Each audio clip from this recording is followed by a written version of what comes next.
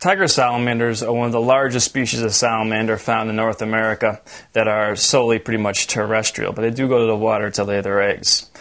Their large size makes them fairly easy to work with. Now, tiger salamanders, a lot of them have bright yellow blotches on their skin.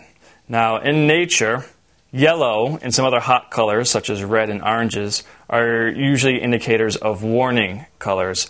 This telling the predator that they don't taste good or that they have toxins in their skin. So instead of having to be fast to escape their predators, they rely solely on the color of their skin to warn the predators that they have toxins in their skin.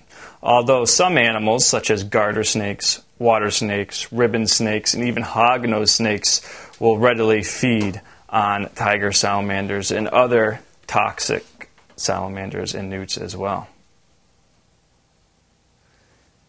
Now, there are some larger species of salamanders found in North America, such as the hellbender, which is totally aquatic, also the amphiuma, and the greater siren, which is also an aquatic species.